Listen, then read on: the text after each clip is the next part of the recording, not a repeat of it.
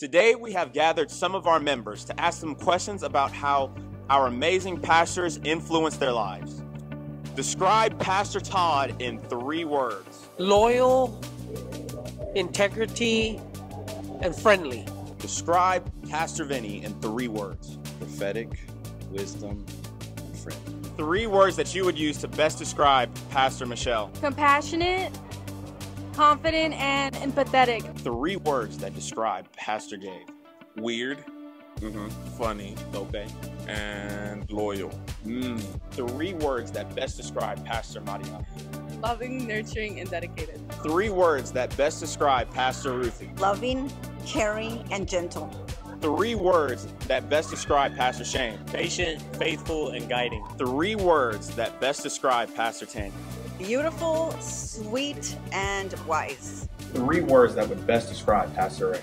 Dedicated, he's family-oriented, and he's inspirational. 3 words that you would use to best describe Pastor Sarah. Patient, kind, and gentle.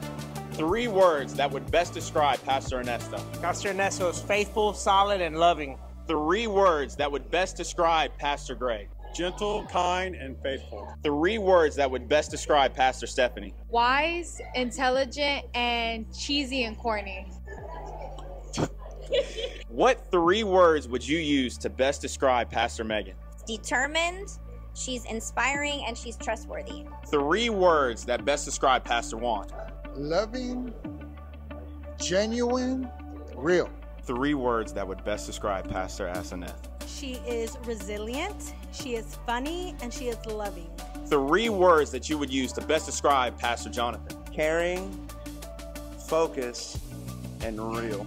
How has Pastor Todd helped you grow in your faith? Well, he has taught me that consistency is very important to grow our faith. How has Pastor Vinny helped you grow in your faith? His trust in God, I've seen him start his business from nothing to working in a barbershop in his garage to now what he has now. He has a couple barbershops. So I've seen him through his whole process, his whole growth process, and that's encouraged me a lot to do better at what I do. How would you say she has helped you grow in your faith with the Lord? We have this scrapbook that we share with each other, and in the book we just really talk about God, and she just really nailed it in my head that it's not about me, and it's more about how uncomfortable am I willing to get for Jesus. And how has he helped you grow in your faith? I guess we have those tough conversations a lot. It definitely helped me with being more like Christ in a sense, because I was real abrasive. And then him coming back as a pastor and being like, hey, maybe, approach this way. Funny enough, he was the person that I had the most tough conversations with. So yeah, that for sure. How has Pastor Mariana helped you grow in your faith? Well, we did a book, and it really helped me realize that I don't have to keep coming back to the same sin over and over again because I've been forgiven. How would you say she has helped you through your faith? Just watching how she represents God's love and his compassion, and to live out my faith by the way I see her represent his kindness and just how she's so caring for others. Can you tell me how Pastor Shane has helped you grow in your faith with the Lord? He's been an example of what a God-loving and God-fearing man is. So him being that pillar is what showed me what I can be as a husband one day. How would you say Pastor Tanya has helped you grow further in your faith with the Lord? The way she developed like a personal relationship with me made me just feel more welcome and comfortable coming, and that was the start of everything. So how has Pastor Ray helped you further your faith in the Lord? He had a huge impact as far as me in my walk with the Lord.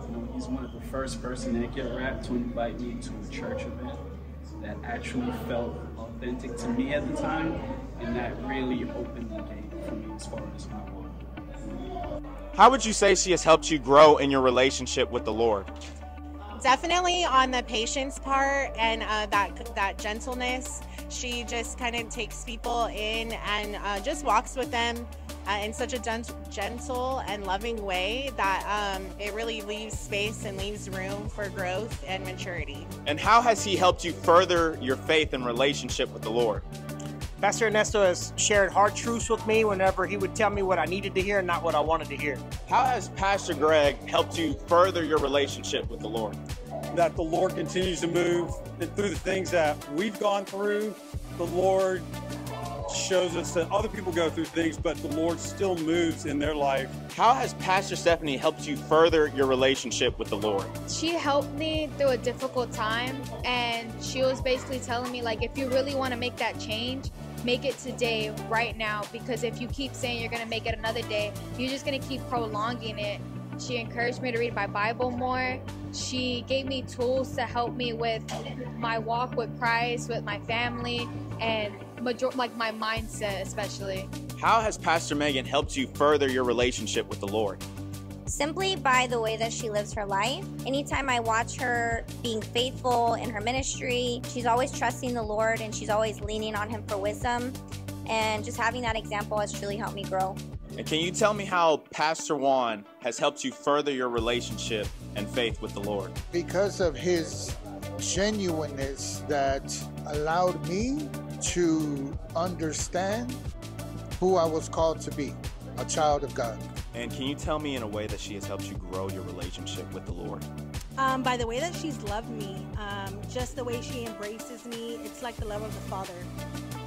Can you tell me how Pastor Jonathan has helped you grow your relationship further with the Lord? By keeping me accountable of what I want, calling me all the time, hey, what you doing?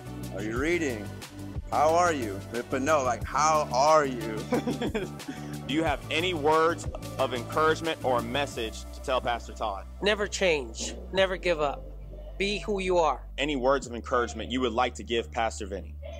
Pastor Vinny, just want to thank you for all that you've done for me and my family.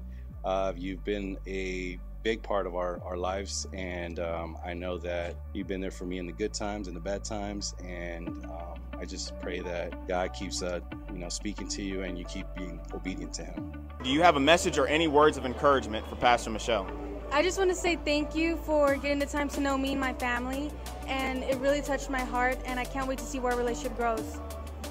Any words of encouragement for Pastor Gabe? And just keep your head up and keep pushing, bro. That's really it. I know sometimes a really good example of how to lean on Christ in those moments, for sure.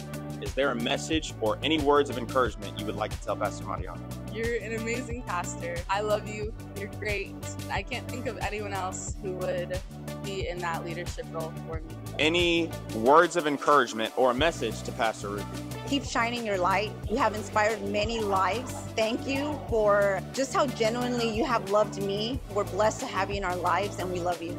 Do you have a message or words of encouragement for Pastor Shane? Thank you for being the pillar to my mother. Thank you for showing me an example of what a husband is. I hope to example you one day. Do you have a message or words of encouragement for Pastor Tanya? Well, Pastor Tanya, you and your gifts are incredibly special. And thank you for all you do for the kingdom. And that's it. Love you. Do you have a message or any words of encouragement for Pastor Sarah? Absolutely. You are such a blessing in so many ways, whether you're in this space or out of it. You definitely lead with love. And so the best way that I can say thank you is to do that for everyone that I encounter. So I love you and I appreciate you.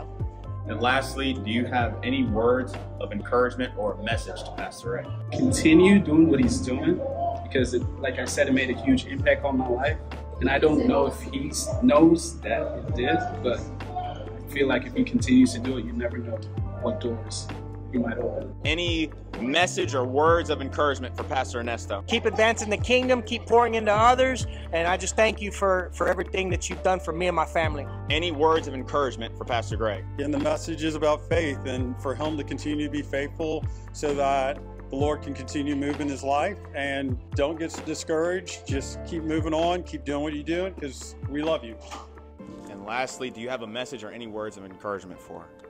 I think I would say thank you for all the sacrifices that you made, seen and unseen. Thank you for loving beyond measures, and just thank you for being who you are and who God's called you to be. Any words of encouragement you would like to give to Pastor Stephanie? Thank you for pouring your love into children, to youth, to the big church house and everything, especially to my family. We love spending time with you, laughing with you, and I'm so glad that I get to call you part of my family. What you do does not go unnoticed, and I believe that there's so much blessings coming your way for the things that you have done and the things that you are doing today, and I just want to say love you. do you have a message or words of encouragement for Pastor Megan? I'm so incredibly grateful to have her in my life, being able to learn from you and grow from you. I know that God has done many mighty things in your life, and He has so much more to do, and I just can't wait to see it. And lastly, do you have a message or any words of encouragement for Pastor Jonathan? I would say I love you, man. Thank you for holding me accountable and pushing me in ways that sometimes annoy me, but I know it helps in the long run because you just love me, and that's what real friends do, real brothers do, push each other. And lastly, is there a message or any words of encouragement you would like to tell Pastor Juan?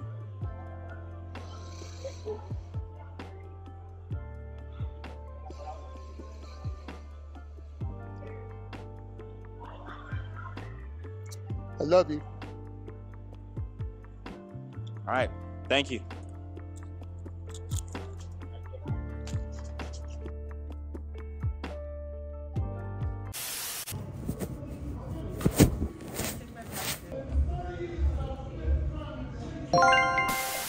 How has Pastor Greg helped you further your relationship with the Lord? You got distracted.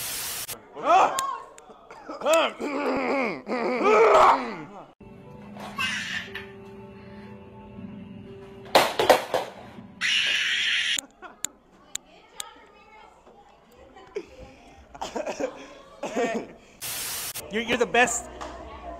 You're the best. Man, how do I explain it? You're the best. I'm gonna have to redo it.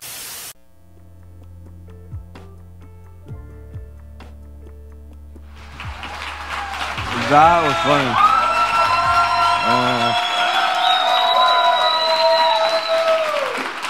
Thanks.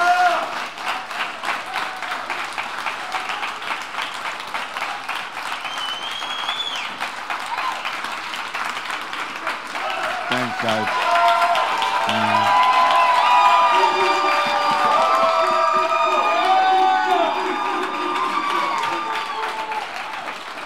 Thanks, guys. I appreciate it. Thank you guys very, very much. And so, well, we're going to do one more round of applause, all right? But not for me. I think it's important to acknowledge the fact that, you know, I was telling the service before that a teacher is only as good as his student. And so the reality is that we're only who we are because you guys have made a decision in your heart to follow Jesus and have decided to call this your home church. And because we have an incredible, the people God has called, I feel like He called us all to this little spot, and pastors, all the pastors, the leaders, the pastors' wives, the pastors' husbands, right? All of this play intricate parts in who we are. So I want you guys to give yourselves a round of applause. Yep. Thank you, guys. Thank you for the honor. It's a privilege. You guys have a seat. If you were clapping at home, thank you. And so we have a new sermon series called We Make Christ Known by the Way We Love Everywhere We Go. And I would add, like if you take notes, I would put, and it starts at home. Because all of these weeks we'll be teaching and preaching based on making Christ known by the way we love. And I just think that we've done a bad job at even thinking, well, sometimes people are teaching it right. It's just people don't want to listen. And so my hope is that you would understand John 13, 34, and 35. That's the verse we're going to come out of today. It's the scripture passage, and then we're going to talk a little bit about the context of what was going on in that chapter. And then hopefully we can leave here understanding this, and we could be brighter in a lost and dying world. Amen? All right, everybody say, make Christ known, by the way we love, everywhere we go. And then look at your neighbor and say, it starts at home. Ooh, some of y'all were nervous to look to the side. So John 13, 34 and 35 reads like this. I give you a new command. You could underline that. Love one another. Underline that. Just as I have loved you. Put about 2 lines in a circle around that thing. you are also to love one another. By this, everybody say by this. Woo, this must be important. By this, everyone will know that you are my disciples if you love one another. As believers, we're called to be the hands and feet of Jesus, and this is accomplished by how we love one another. Today, we're going to focus on making Christ known by the way we love everywhere we go. See, the context of John chapter 13 is Jesus' final teaching to his disciples before he gets arrested. Man, you got to read the Bible. I'm telling you, when you read the Bible, this is like a novela. This is like a novela. So before he gets arrested, you know, it would have been like in Juan or Ernesto, we would have all been in that story. In these Jesus moments, he's preparing them because he's about to depart. He just finished washing the disciples' feet, which you see an act of humility and service there. And now he's giving them a new command. He says, a new command I give you. Was it a new command because they had never heard about loving one another? Verse 34, a new command I give you. Love one another as I have loved you. You must love one another. Now you got to think, this is probably a very emotional time for Jesus. Why? I mean, think about it. He's revealing to his disciples that he's about to get betrayed. So they're dialoguing, they're having this conversation, and he's like, hey, you know, one of you is about to betray me. And then he's telling them that, hey, my time is limited with y'all. And come on, you guys been hanging out every day. And he's like, yeah, my time is limited with y'all. And then he chooses this precious moment. He chooses this final word, right? When we think about leaving a legacy, sometimes we think, I got to leave a legacy for my children. And we think houses and cars or finances, right? Bank accounts. And he chooses in that final moment to leave a legacy of this one word we call love. So think about it. Out of everything he could leave them, he leaves them this word, love. Why is the command new? Because let me tell you something. This wasn't a new idea. Leviticus 19:18 in the Old Testament said, love your neighbor as yourself. That was like the standard back then, right? Even when Jesus talks to the Pharisees in the New Testament, he tells them, hey, 2 commands. And the second one, first one was to love God. The second one was to love people, to love your neighbor as yourself. And I'm always thinking that the only reason he said that is because we're really selfish and we know how to love us, like everything's about us outside of Jesus. And so he gives them a new standard to live by, right? I hear it a lot. You know, people read that verse and they go, man, that's why you got to do you first. And I'm like, man, that's selfish. See, because the thought is that God, when you love God, he takes care of you. Like when you have a relationship with God, there's no way that you're not taken care of. But if you start thinking like, I got to do me first, then God becomes like second or third, and then it's you first. It doesn't matter what you say. That's why he put that one as the first one. We will jack that up, even if we read it. We will mess it up. So he gives us a new standard. He said, this is how you're going to love, as I have loved you. Jesus is calling for a love that goes beyond our human expectation, beyond our cultural norms. The question this morning is, are we reflecting Christ's love in our daily lives? You say, man, how is this love possible? As Christians, our identity is rooted in Christ, and his love should naturally overflow out of you being in Christ. 1 John 4:19 says, we love because he loved us first. So when you receive that kind of love that we're going to talk about today, it's just an overflow out of those things. See, when we're patient with those who frustrate us, we make Christ known. When we're generous with our time and our resources to those in need, we make Christ known. When we forgive those who hurt us, even when it's hard, we make Christ known. See, we live in a society today that we think that we make Christ known by the way we put a post on social media. We think that we make Christ known by the way we go to conferences or hat or shirt. And even though a hat and a shirt is kind of cool and fly, the reality is that that's not how you make Christ known. It's when you're patient, you make Christ known. When you're generous, you make Christ known. When you forgive someone, you make Christ known. The standard of love is as I have loved you. This is the heart of the command. Henceforth, remember this word, love. Remember this word, command. It's not like he's like, hey, if you want to.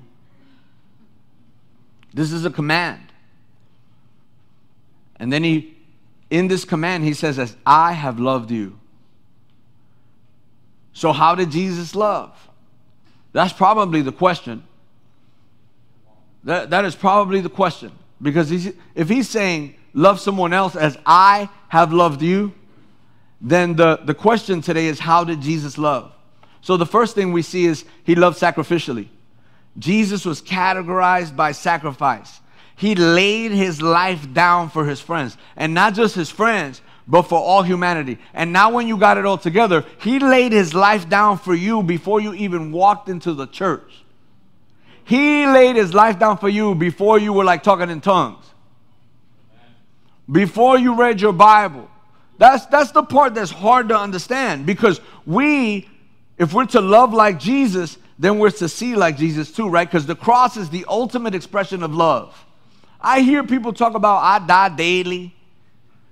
It's like we get really good at being around things and we actually say them, but if you was to ask the closest people to you, do you exhibit that? Not do you say it.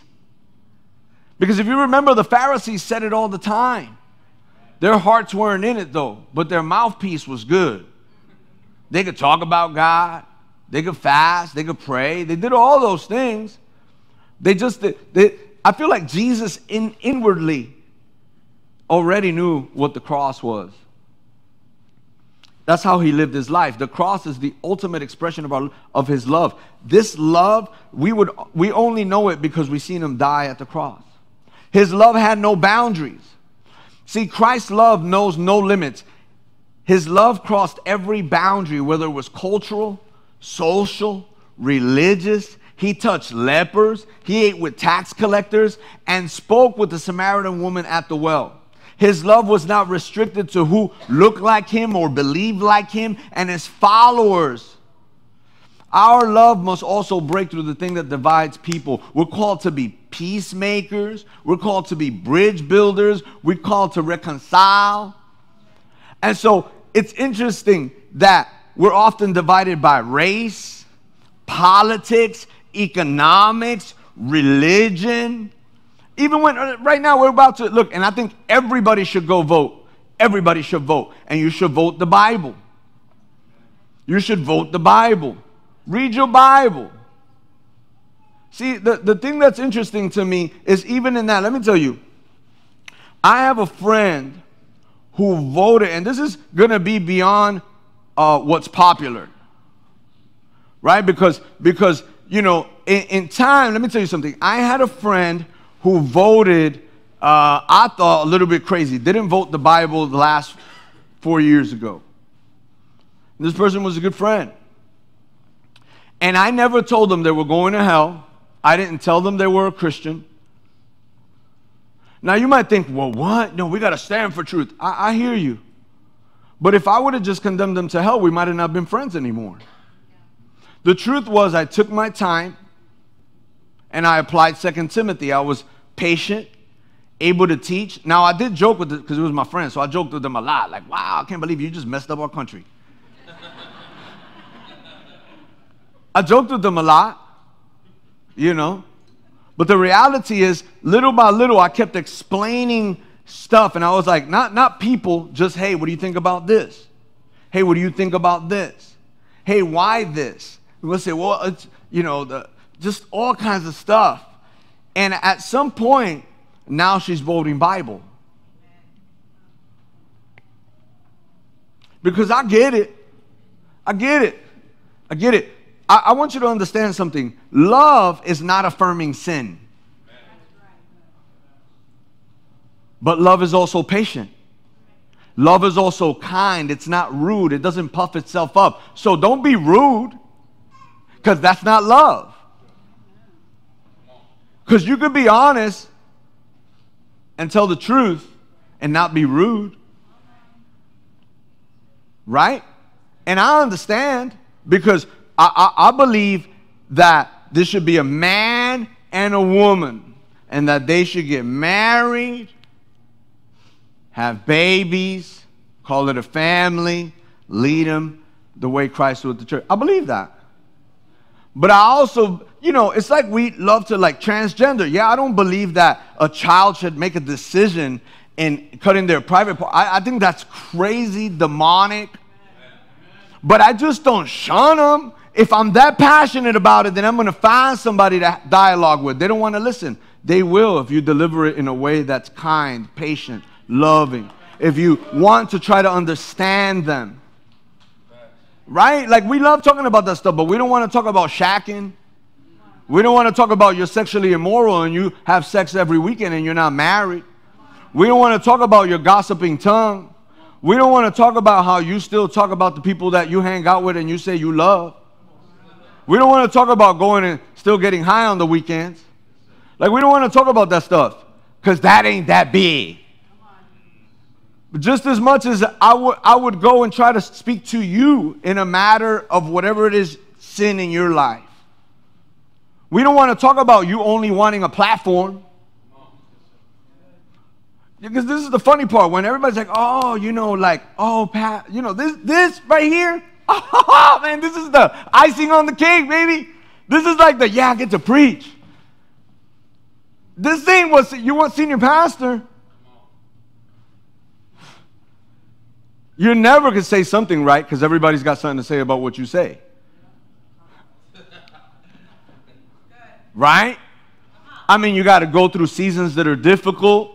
You got to figure everything out. It seems like you got to figure everything. You ain't God, but you feel like it sometimes because you got to figure out everything for everybody else because they actually don't want to read their Bible, pray, and stuff. So you catch the lashes for it. And it's like, bro, if you would read and actually be quick to, like the verse last week, everything I'm telling you today should be in your heart so that when you go out, you're quick to listen. And then you do it. And then, oh my God, my life changed. We're called to love everywhere we go, not just in church, but in the marketplace, in schools, in our neighborhoods, even online. Even online. I'm telling you, I have story after story. Story after story. I had a guy that homosexual lifestyle and pretty much still conversate with them every now and then when the opportunity presents itself. And I get it. I get it because something that I get the dislikes, right? Because sometimes when we see that community, right, every now and then there's some that I feel like do too much. You know what I'm saying? Like my wife, and I get it. You get irritated, right? Like you go to a restaurant and you're going to get led to a table and they're like, follow me. And you're just like, I mean, like in my mind, I'm like, my wife ain't even like that. Like my wife doesn't do that. I'm not saying that for fun. I'm saying it brings that little irritation and you're like, man, you're doing, like if I was their friend, like we just kicked it, I'd be like, you're doing too much. Like I get that's your view right now, but you're doing way too much. Like Ruthie ain't like, come on, like, so I get the irritation, but in that irritation, you cannot forget the command to love. You cannot forget because a person is voting different. You say, because here's the thing. Now this is not going to be popular. Oh man. But I mean, I just like going. Okay, so sometimes we're like, like everybody like, say it. Because sometimes it's like, I see the theme, right? If you are voting this way, then you're not a Christian and you're going to hell. That's a lie from the pits of hell. And let me tell you why. Now, I'm not telling you to go vote that way because obviously we vote the Bible. Man, woman, you don't get, just think the Bible. And you're voting of the lesser two evils pretty much. But you still got to vote. Just think of the last 4 years what has happened. But here's the thing. We say that and say, okay, let's go with that terminology. So, do I send you to hell and you're not a Christian because you still have a lot of anger and you cuss people out? But maybe you haven't gotten to that thought yet. Maybe nobody has presented truth to you. All they do is yell at you with a sign. Maybe nobody has sat down with you and actually explained to you why your thinking is wrong. We don't do that. We just want to do videos. We want to do video. Go talk to some of these people. Like, go find somebody that gets high. Like the whole soul winning thing too. It's like, oh, I'm a soul winner. Because, and this is, listen, I've said it before. But the more I read the scriptures, we think that I won souls because we had a big event outside. 5,000 people came and they raised their hand and we're like, I'm a soul winner. I don't think that's accurate. I think in that crowd, if you have won the mind, will, and emotions of somebody, you actually won their soul. So if I sit with you long enough and I get you to see Jesus is thinking, I don't won your soul. And then there's a progressive state of changing, right? I got to show you in a way that you can't do this on your own. That you got to be totally dependent upon Jesus. That, hey, I used to, because that means you would have, there was a lot of people that counted me out. I'm so glad that God was patient with me. I'm so glad that God took the time to actually talk to me and send somebody that would talk to me. Are you with me? We see him in humility. We see him doing things in humility. We see him washing the disciples' feet. And listen to me. If you read John 13, the context of that, because, right? Think about it. We've all done this. We go and we read that and we go wash a foot. I don't think that's what he's actually saying. I think that was an example on how to love. I think that what he was saying was, hey, no matter, you call me teacher and you call me Lord, and yes, that's true, but because I'm that, I can come down and nothing is ever beneath me to actually serve you. Those are for my people that want titles and platforms. You say you don't, but you get bent out of shape. You don't want to celebrate people. You don't want to clean toilets anymore because now you're too, no. He's showing you that, hey, no matter what, I can come down and serve you. I always say it starts at home. Because if you can't do that at home, we are not going to do that at church. Hear me. You got to hear me. It starts at home. That's where you practice that. And then when you come here, you do it here. We're going to change a lost and dying world because we get this right here. Before here, home. Why? Because if you're not doing it at home and you're just doing it here, you're wearing your mask. It's your church mat. Well, I'm just going to be like this for 5 minutes. But if you know me long enough, then you're going to see my attitude. And don't cross me. Because I'm going to cut you off. And it's like, that ain't Christ. That's the hood.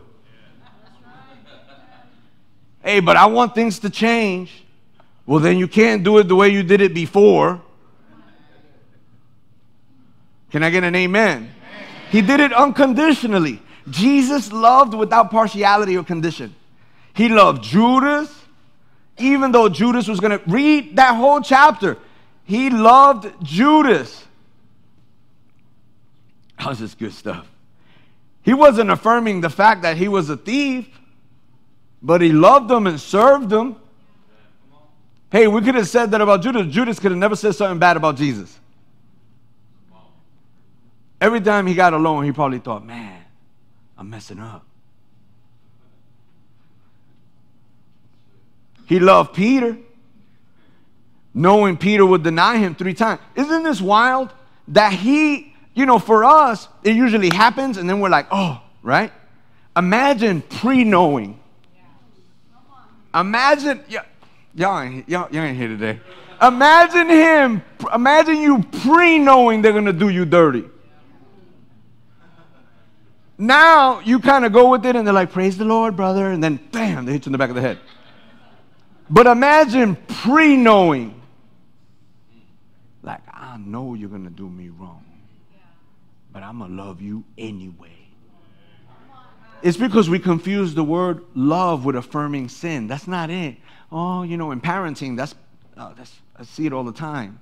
Oh, I love him. I'm like, you're killing him. Like, you got to give him the truth and grace. You can't just let him do whatever. That's not love. And so listen, this guy, he knows. Hey, he's loving. You know why he's loving? Because that's in his nature, not our behavior. That's in his nature, not our behavior.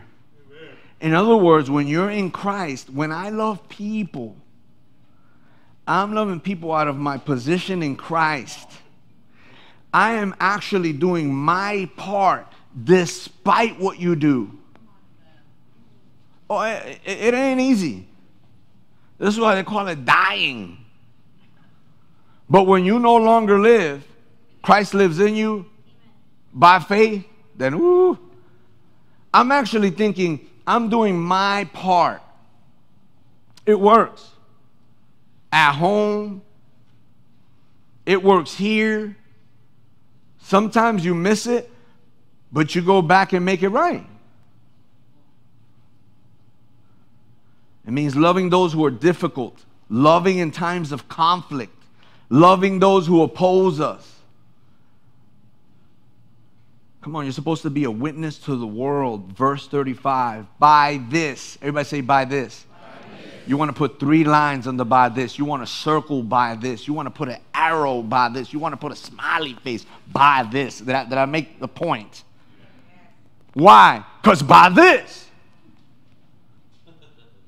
It sounds so, I don't know how that hits you. When I read by this, I have it in bold, black, big, underlined. Why? Because it's letting me know by this. See, y'all think it's by this. Y'all think it's by this.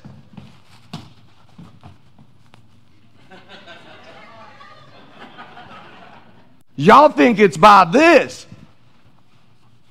If they fall, they will know Christ. Y'all think it's by whatever you think it's by. No. By this. Everybody say by this. Everybody shake your neighbor and say by this. Everybody point at somebody and go by this. By this. Everybody point at Oscar, by this. Man, everybody knows you. Everybody pointed. Somebody at home was like, he's over there. Everyone. I can't even get out of that. I can't get out of that line, Pastor Todd. By this, everyone. Few people. A couple people in the back. Somewhere in a conference. At your job. At your family. Everyone. Everywhere. Because everywhere there's an everyone. But at home, they cannot not see it and then you do it at work. Or they don't see it at home. They don't see it at church. But then at work, you're a super Christian. That makes no sense. By this, everyone. By this, everyone will know that you are my disciples. Because they don't have that verse right there, right? It's just Jesus. Could you imagine sitting there and he goes, by this, everyone will know that you're my disciples. And then he pauses. By what? Right? Because we're reading it. So imagine not reading it. He stops there. By this, everyone will know. And some, by the way we teach, brother, at the synagogue. Brother, by the way we fast and pray. Come on, be real. You never read this text before. Think about some of the things you do. You already know. If you sit in a group and you hang out, and every time a question comes, you just come with a 3-point theological sermon, and you never let that question go through you, then you think that you're known by the way you teach people. That's the truth.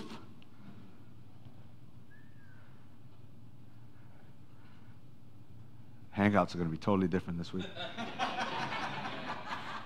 But that's the goal, right? Is to read the word and let it filter through you, refine you.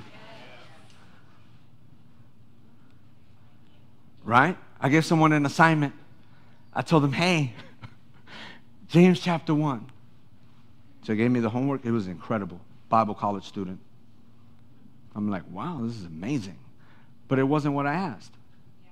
I was like, give me James chapter 1 in your life. What's your various trial? What are you being quick to listen to? What are you doubting? Then you get the verse, because now you live it out. It's like talking about a diet plan that you never do.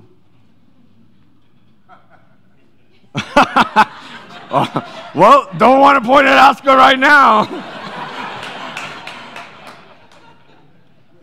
If you love one another, is how you will be known. That's how you will make Christ known. By your patience, your kindness, your joy. And all those things happen in difficult circumstances. You serve one another in humility. This is how you live it out. Even when things go unnoticed or unappreciated. Come on, man, be honest. Hey, they didn't tell me it was a good job. So now you're just looking for that. Like, that's the truth.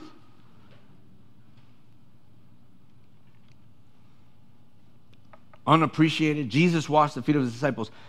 We wash another's feet by offering help, support, and service to those in need. There should never be people that, and I'm not talking about, because obviously we're all going to make mistakes and there's learning curves from all that stuff, right? But at some point, you know, because you get it. There's people that I know that have been in church their whole life, they still angry, still impatient. And I'm like, and they're like, you know, brother, God's working on me. I'm like, how long though? Like, for how long though? I got saved a few years ago. I saved in 2000. Some people are like, I've been saved since 19. I'm like, and you're still impatient? Like, you still angry and bitter? Like, you still don't know how to talk to somebody? Well, I just don't know how to do it. Well, didn't you just do it? It's going to come out beat up in the beginning. Then it's going to get better. What are you waiting for? Jesus to grab you by the thing? Well, now I'm going to. It's like, no, like that's not accurate. You don't tithe on everything. You tithe in the forefront. You pray in the forefront. You just don't pray. You do all these things by faith. You're patient by faith.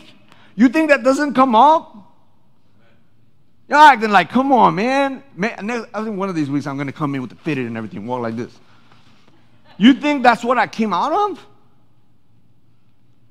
You think I don't get the feelings? You think I don't see myself running over people?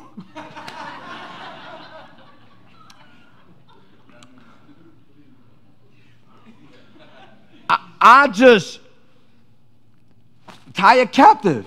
That's what the Bible says, right? And I become patient. And if I miss it, I go, my bad. Should have been a little more patient. And then I'm always trying to do those things in the forefront. I'm not doing it because, I mean, after 10,000 apologies, you're manipulating. That means you don't want to change. You just want me to carry the weight of whatever you want to do. You got to forgive one another. Like, loving like Jesus means you're forgiving. Do you remember what he said when they nailed him to the cross? That's one of the hardest things Jesus ever had to demonstrate was forgiveness. Come on, you're getting nailed to the cross. He says, Father, forgive them, for they not know what they do. That was a life-changing revelation for me. Life-changing. Why? That one little part.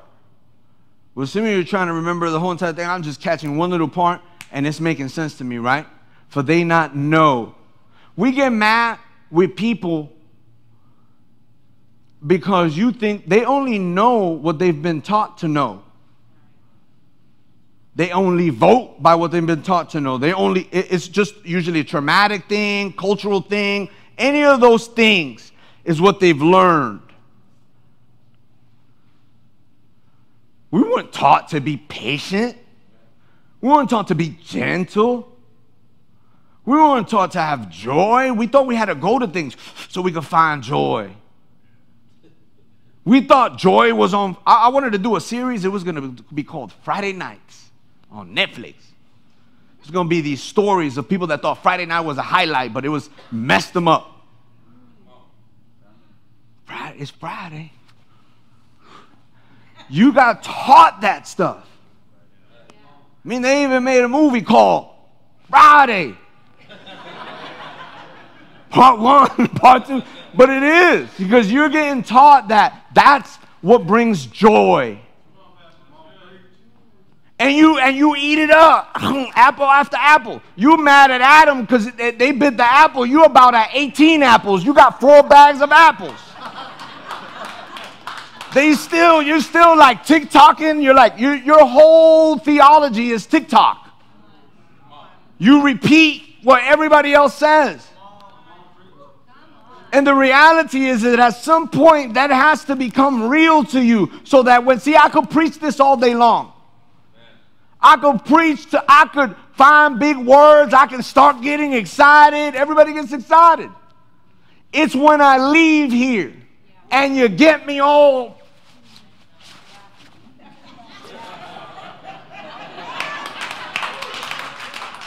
Do I go, hey brother, I love you? Am I patient with you? Colossians 3:13. It talks about bearing with one another, which means to put up with somebody. Some of y'all, don't look at your neighbor. Don't look at your neighbor. Just focus. You're like, if it says, bear with one another and forgiving one another if anyone has a grievance against another, just as the Lord has forgiven you, so you are also to forgive. Man. Just as the Lord has forgiven you, just as the Lord has loved you, just as the Lord has forgiven. Maybe you haven't received it. Maybe you forgot how crazy you were and how much forgiveness you needed last year, 5 years ago, tomorrow.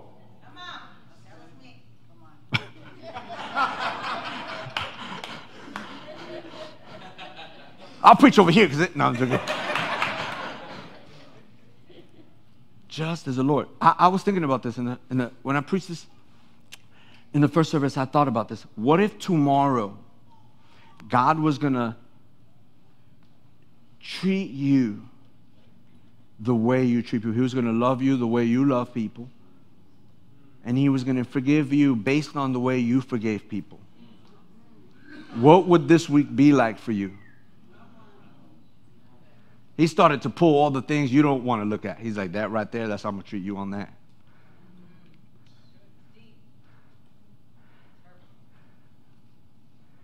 Forgive as the Lord forgave you.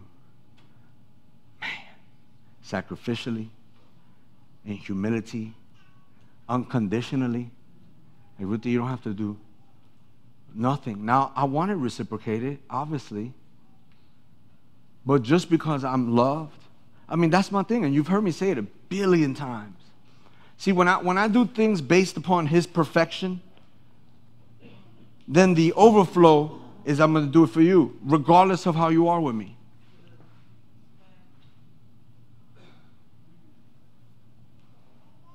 You practice that for a couple years, it's like building a muscle. And so I'm there to please. Oh, no man, nothing but to love him. Oh, so then all you owe him is to be patient, kind, sacrificial. That's what you're saying. See, again, we use that. We just think of like boys to men love. Some of the younger people are like, boys to men. I just caught some young folks. They're like, till the end of the road. Oh, they go, oh. Seen it on TikTok. I want to read you a verse. And you know, this wasn't even, I don't know, this wasn't part of the message, but I'm bringing it in because you have to understand that the mark of a true disciple is how you love. Like that's the mark. Everything else is gifting. that you develop. But that's not the mark of you being a disciple. You can be really good at that and not make Christ known. And so that's the problem. We all, you know, the Apostle Paul says, follow me, follow my example as I follow Christ. And me and the men, we were talking about that, I think last week or something. And I was like, man, he's saying, look, I'm going to follow Christ, you follow me, and I'm going to be the example. I'm going to reflect. I'm not Jesus. But I'm going to reflect Jesus. Why? So you can know Jesus. Some of you think that church or whatever else, you're basically being a bad representative. I tell guys all the time when they're going to date girls, and I know they're in Christ, or at least they were until they start dating, and then they go cuckoo for Cocoa Puffs. I tell them, like, don't be a bad witness, bro. My question always is Ruthie and Josh seeing Jesus? Is the office, everybody who's with me every day, my question is always, are they seeing Jesus? Am I being a good representation? And Pastor Todd will tell you, just as much as he opens, sometimes I open with him, and I'm like, man, this, yeah. But even in that, I'm hoping they still see Jesus. I want to read you a verse because I want to show you love, but not in the way that you think it. And so Pastor Philip Mitchell, I believe is his last name, you know, he's a pastor over in, I think, Jersey. You know, we bound to meet, right, because of the Jersey thing. I think maybe Brooklyn. And, you know, I like his messages. And he had mentioned 1 Corinthians 5:5. And I looked at 1 Corinthians 5:5 because he mentioned it. And then I just want to show you something. Because you maybe would think this is mean. But this is love.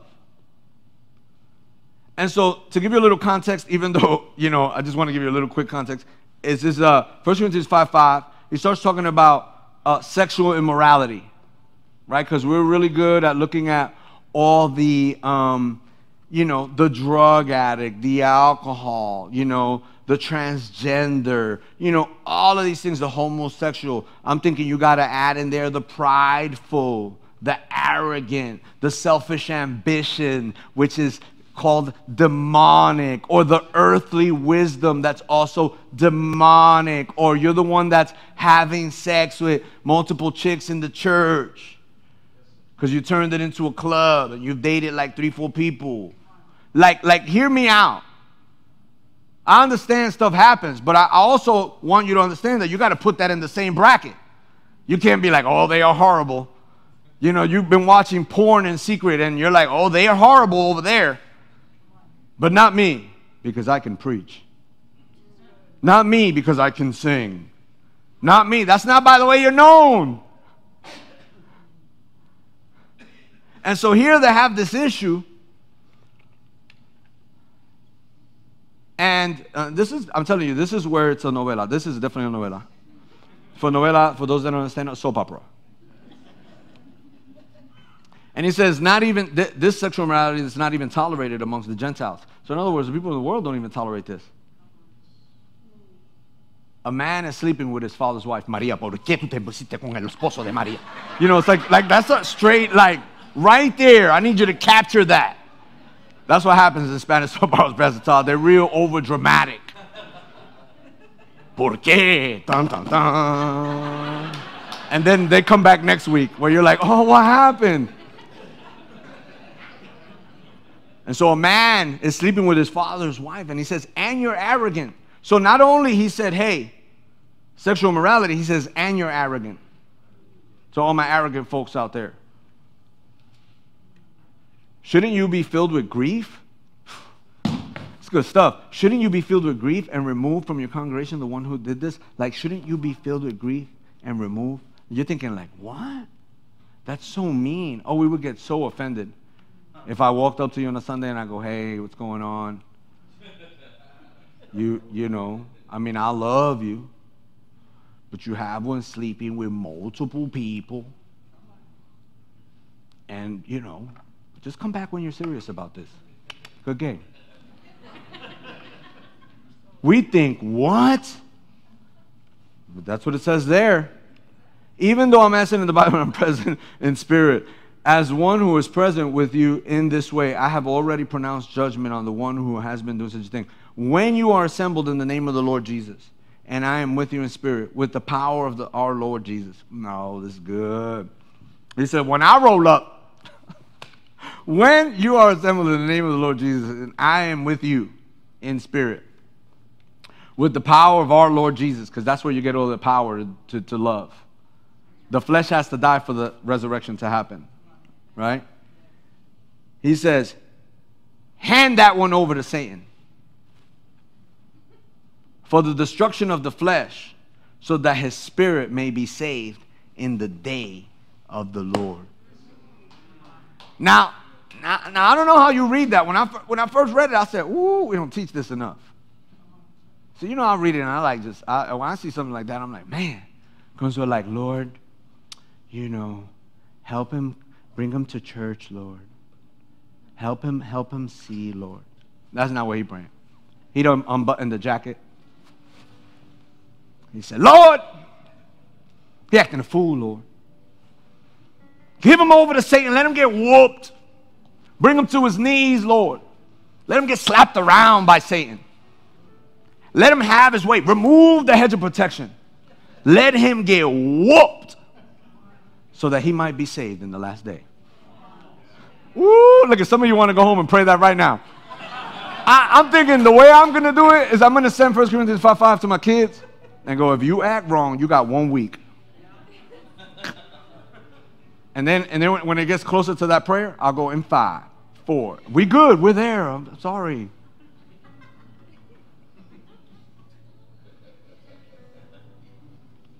See, because, I love when I hear people say, oh, real, genuine. Like the best comment of all time. Because if you wind up in hell, it will never be because I didn't tell you the truth. It will never be because I was like, oh, you know, they're going to get mad at me. Like, that's irrelevant. I didn't pick to do this thing. It picked me. So while I'm doing it, I'm going to tell you the truth. And so if you take every message after last week's message, where it said to be quick to listen, and slow to speak, and slow to get anger, because that human anger doesn't produce the righteousness of God. If you take that and you apply it to that this week, we have this card we're going to give you. There's some of these cards that you could take about 5, 6, 7, depends how many good deeds you're going to do this week. And then you have these random acts of kindness, okay? Pay for someone behind you in line, okay? Usually, this right here, we did it every year. Last year, I don't know what happened that we didn't get to do it, but I like this because usually when you do that, you tell the person, hey, could you give this to the next person? And so when they pick it up, they go, little something extra to show you that God loves you. So Ruthie and I, we used to do it in IHOP, and then we say, hey, make sure you give it to the waiter and make sure that, all right, bye, and we leave. And so they never knew who did it. They just know this. And sometimes it might be a person who wants to commit suicide. It may be a person who has to make a big decision. And so they get this, something extra to show you that God loves you. And they go, man, confirmation. Or they wind up at church, or whether it's here or anywhere, right? Do something nice for your neighbor. Come on, there's a good opportunity. Some of you don't even know your neighbor. Oh, I'm scared. Listen, you weren't scared in the world. I'm telling you, it's like I know, like it's like the cliche thing, but it's the truth. You talk to people you didn't know. When you were in the club, you started talking to them. You didn't even know them. Hey, and they're like, hey, I'll take you home. You're like, okay. But now you're like, I don't know if I could join a hangout. I'm nervous. I can't talk to people. I'm like, what happened to you? Where's the boldness you had when you were in the world? Now all of a sudden you're like, oh, well, I don't know. I don't know about knocking on my neighbor's door. You did when you needed like weed or something. Like you did that stuff. It's just trippy to me how like, I'm telling you, I see gangsters, they come to Jesus and they're like, I don't know. I'm like, you weren't like that in the world. Pray for somebody at work. Oh, that's a good one. Because maybe your coworkers don't know that you have Jesus. They only know that you preach at them all the time. But they never see the actual actions. I think that's next week. This will be fun. Invite your friends. Pray for somebody at work. Man, pray for them. Like, be like, hey, can I pray for you? Leave an extremely generous tip at your favorite restaurant.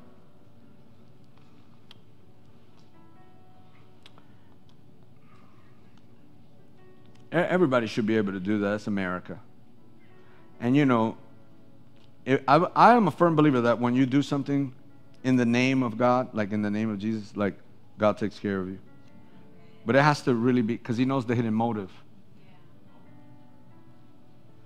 But let's say you just lost your job, you had nothing, and you're like, man, I don't even have $2. Then go the extra mile with somebody. That's your generous tip. Like, go the extra mile. You see somebody, groceries, you're like, but please tell them you're going to help them with the groceries, because nowadays they're like, yo, they're like, back up. You're like, I'm just going to help you with your groceries. It's interesting that we have to say that today, right? Surprise a family member with an unexpected gesture. Ooh, that's one of my favorites. Because sometimes your family, all they know that you have Jesus, they're like, yeah, they're at church all the time, they're this, but they don't really see someone patient or someone kind. They don't see that. They didn't see you go out of their way for them. There's some people you haven't talked to for a long time. You'll talk to them in the next funeral. Wouldn't it be good to make the phone call now? Hey, but they treated me sacrificially, in humility, and with no conditions. See, because your part, then you leave it alone. I'm sure Peter and all them were tripping out when Jesus was still loving. Could you imagine being Judas? And he's still like, hey, eat with me. And you're thinking inside like, oh man, I'm about to do this dude dirty. And he's like, bring more bread. Oh, man. Like, it's got to be horrible. Right? Just think about it. Hugging you on the way out. Hey, here, and hold the money. Hold the money.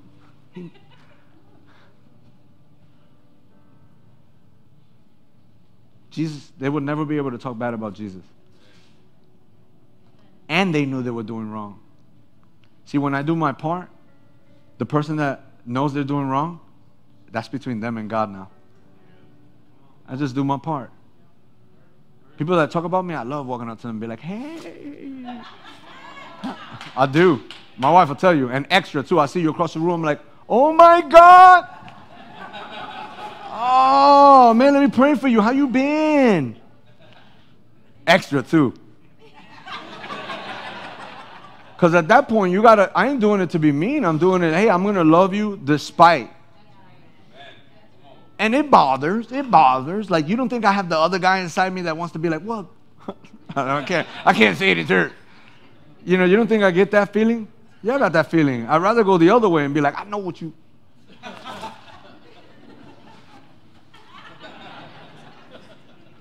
But I can't no more. Because I no longer live. It is he who lives in me. Right?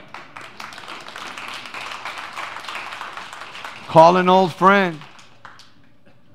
Invite him to church. Hey, you know how you get them there? Yo, after church, I'm going to buy you some groceries. You knock out 2 in one shot. They're like, you're going to buy me groceries? Why? I just saw you need a little help. I got you. Amen? Everyone on your feet.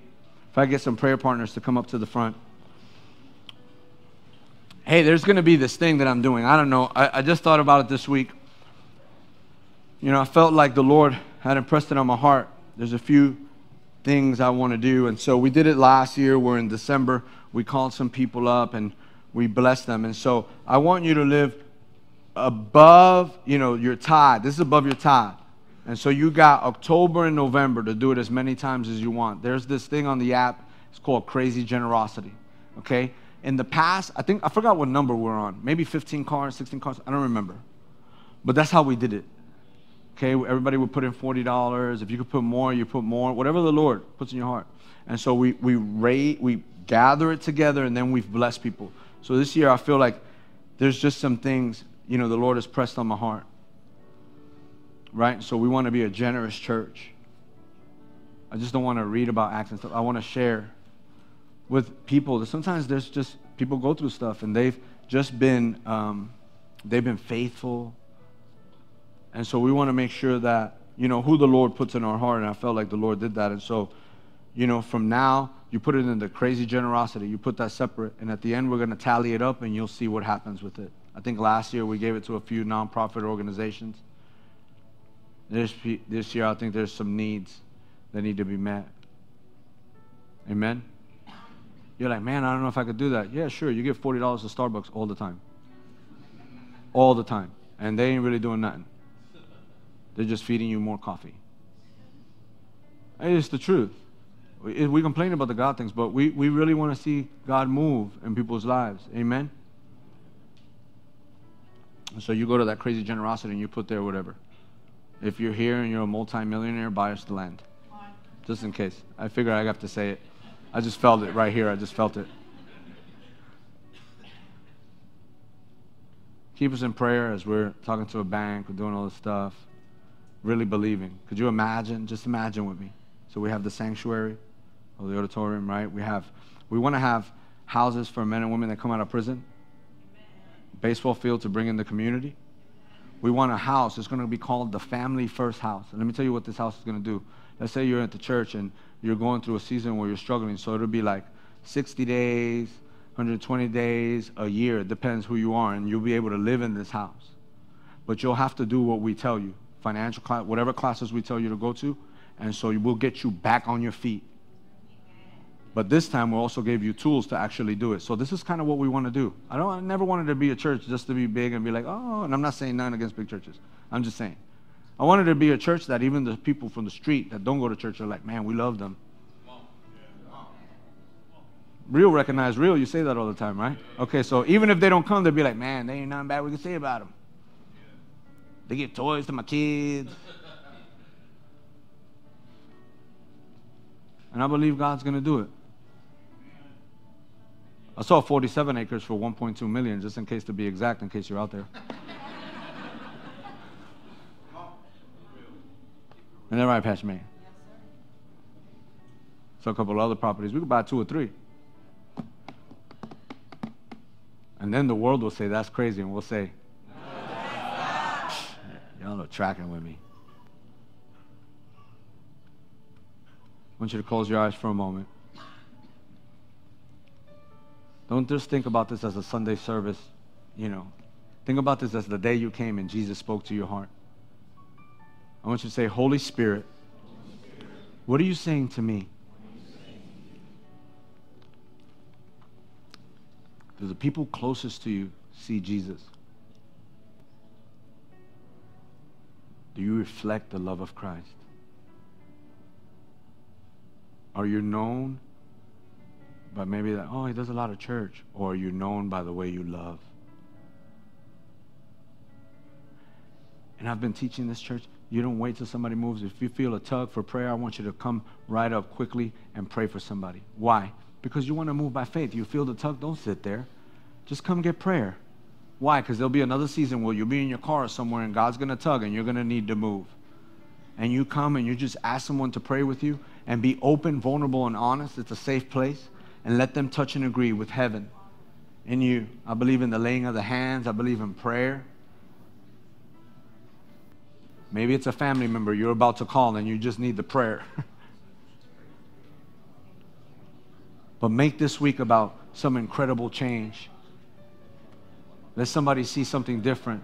Exercise a different muscle that you thought you never had before.